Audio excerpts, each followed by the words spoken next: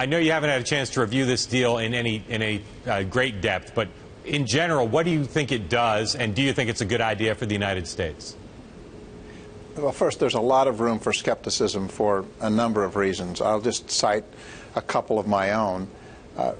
Some years ago, in China, meeting with Chinese officials, I began to ask them about their views on climate change, and it became very clear to me from their response that the number one thing in their mind is keeping 25 million jobs a year growing in their economy. And one of the Chinese officials used a phrase I found very interesting. He said, "If we don't, the government will lose its reputation with the people."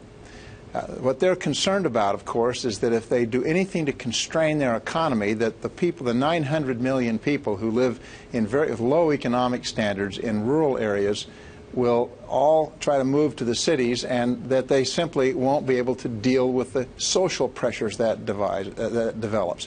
The point is, they're going to do nothing that would constrain their economy. On the other hand, at least initial indications are this could have a very significant impact on the U.S. economy.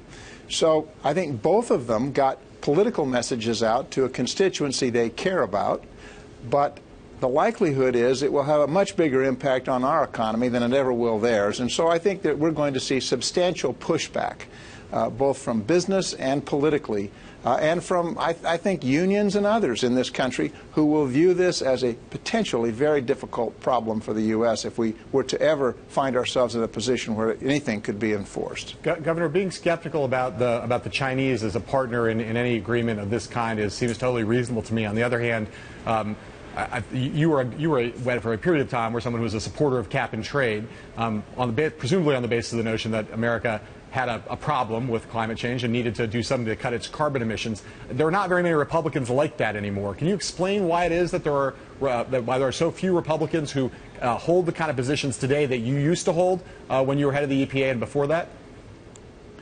Well, of course, that was a Bush administration position, a very Republican position at that point. And I think it has in some ways become politicized by the fact that a version of it was adopted by the Democrats. It was not the same, it was not based on the same principles, but it had essentially the same name, and consequently the term became a bit politically hot. But the reality is, anytime you're using a cap and trade system, you're using a market to solve a problem. So we ought not to have the illusion that one program that's called cap and trade is the same as another that's called cap and trade. It's the devil's in the details. Governor, the reaction from Republicans on Capitol Hill today was pretty harsh about this deal, and I understand you're skeptical of it too. But are you comfortable with your party being sort of reflexively opposed to seemingly to almost any deal that involves an international agreement on dealing with global warming and climate change? Well, if you go back to the history of these deals and start with Kyoto and look at the nature of that, it was evident to me that this was not as much an environmental agreement as it was a trade negotiation, and it was a bad deal for the United States. And so it's just simply in the context of the way America comes out on it, it was a bad deal, and it appears to me this is a bad deal. I mean, if just on the surface, it looks they're going to allow theirs to no more than double, and we're going to cut ours by 20%. Now, I had another conversation with a Chinese government official once who basically said to me, look, you have an economy, we don't have an economy, we're going to build ours, we're going to do nothing that will constrain our capacity to catch up with you. Sorry, so should the U.S. ever engage in climate talks with the Chinese if you believe they'll never come forward with sufficient changes? No, actually, there were a lot of climate change discussions, even with the Bush administration with China, to find ways that we could realistically bring down emissions and do it through logical, thoughtful ways. Now, as you know, in the United States, we're taking measures. We've begun to see our footprint diminish. That's not true in China.